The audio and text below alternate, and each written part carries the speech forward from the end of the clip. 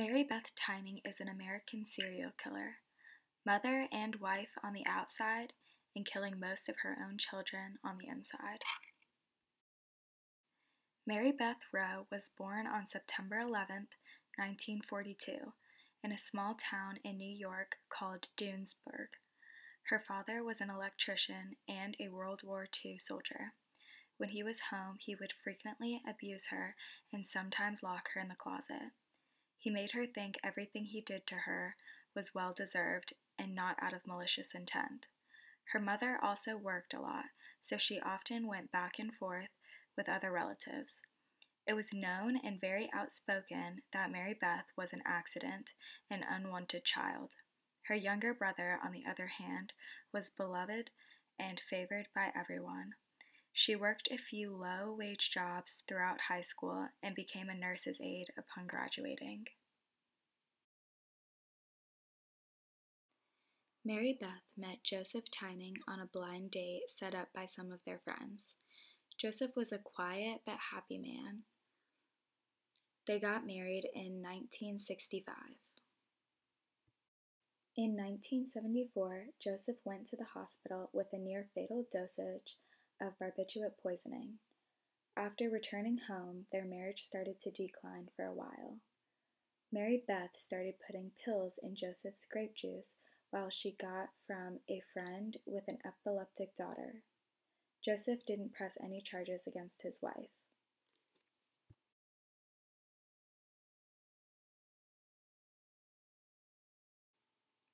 Marybeth's father suffered from a heart attack while she was pregnant with her third daughter.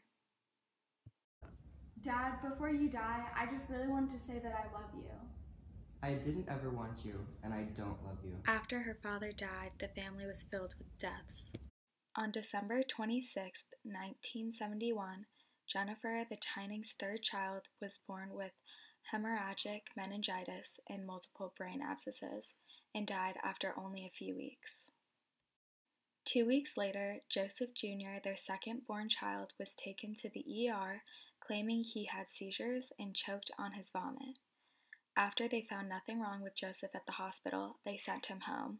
But hours later, he was brought back and dead from cardiopulmonary arrest.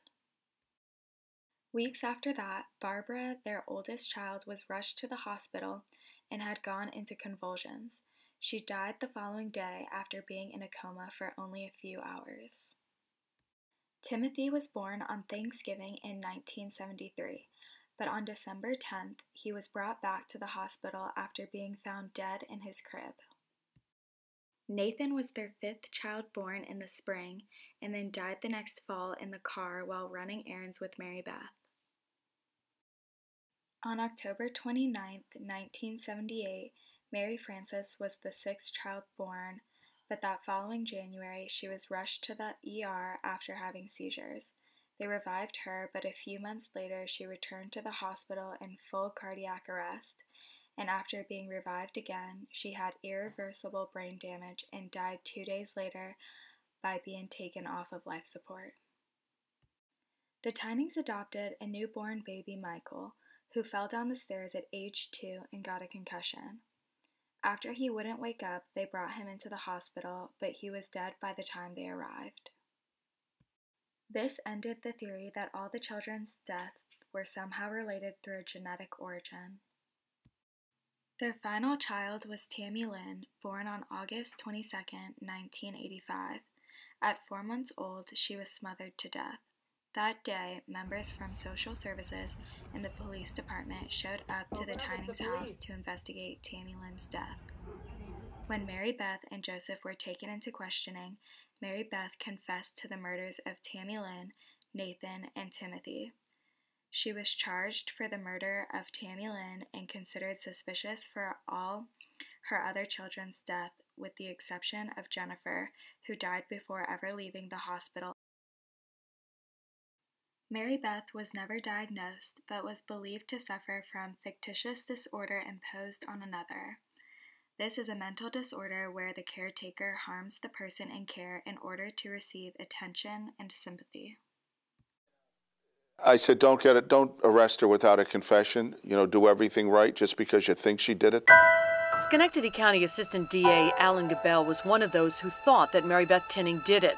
After all, without any explanation over a 14-year period, every one of her 9 children had died suddenly and without warning. The family's deadly secret began to unravel in 1985 when Tinning called a friend in a panic to say that baby Tammy Lynn was lying still on the changing table. Police had more than once questioned how so many children could die mysteriously, but they had nothing to go on. The medical community attributed death to other causes other than homicide, and there were autopsies. Gabel says pediatricians passed her around from doctor to doctor because no one wanted to have anything to do with her. It was when she refused the offer of a SIDS monitor with the final child, Tammy Lynn, that her new doctor became suspicious. Police eventually came back again to the house on Michigan Avenue, and this time they took the 42-year-old woman in for questioning. That's when the lucky break happened.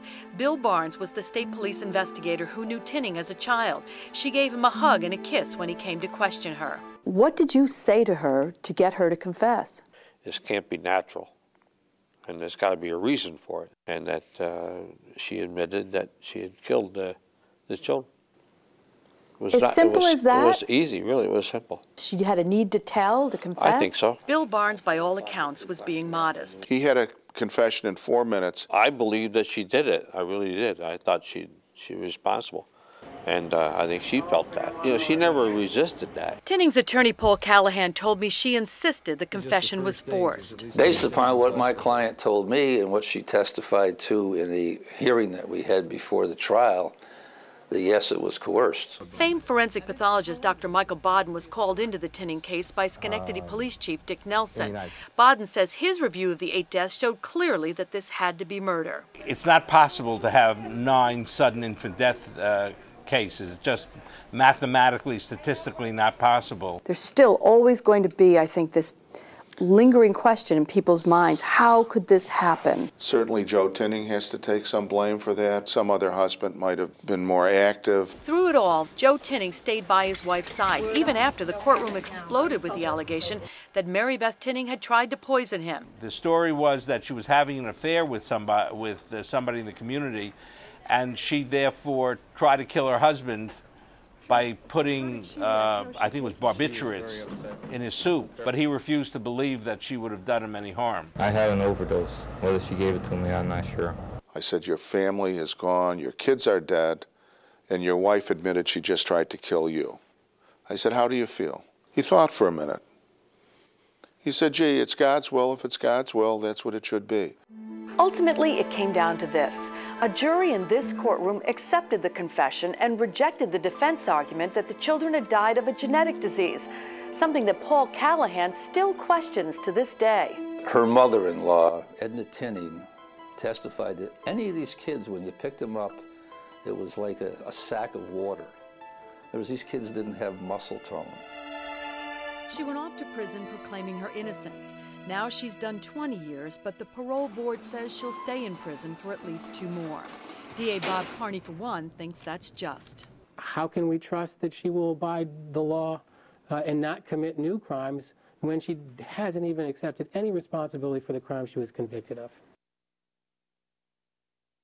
At Marybeth's trial, Tammy Lynn's pediatrician testified that the Tinnings dismissed the suggestion to install a breathing monitor in Tammy, considering the other children's history. 2 other medical examiners testified that the autopsy proved Tammy Lynn's death was from being smothered with a soft object. Throughout the trial, Joseph spoke out on Marybeth's behalf, believing she was innocent to the end. Marybeth Tinning was convicted of second-degree murder and sentenced to 20 years to life in prison. Marybeth continuously attempted to be released on parole, but kept getting denied because of lack of remorse and understanding of all she had done. Finally, on her 7th attempt, Marybeth was released on parole August 21st, 2018, after serving 31 years in prison. Her husband Joseph was at her release. She will remain under parole supervision for the rest of her life. She also has a curfew and must go to violence counseling. This was an innocent, vulnerable victim who was entrusted in your care as her mother, and you viciously violated that trust, causing a senseless loss of this young life. They went on to say discretionary release would so deprecate the severity of the crime as to undermine respect for the law, as you placed your own interest above those of society's youth.